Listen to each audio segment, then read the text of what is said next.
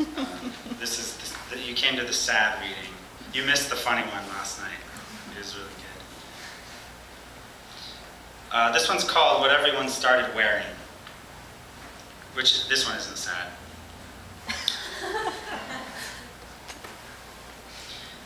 Everyone started wearing small log cabins on their heads. They opened the windows so they could see each other, and they opened the front doors so they could speak to each other. Abe was about to put the finishing touches on the roof of his log cabin when he noticed a band of tiny owls living there. He didn't dare shoot at the owls because they were so tiny, and the chance of putting a bullet into his own head was too great. So he began to grow a small tree on his shoulder, hoping they would choose to live in the tree instead. It took days, but it worked. Eventually, other types of tiny birds nested in Abe's tree. Even tiny squirrels came to Abe's shoulders, and tiny bears.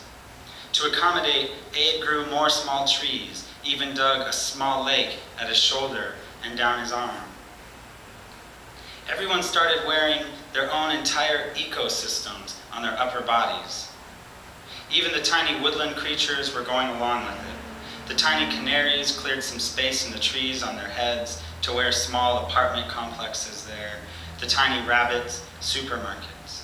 The tiny elk cleared space to wear small churches on their heads, and even tinier people started worshiping them.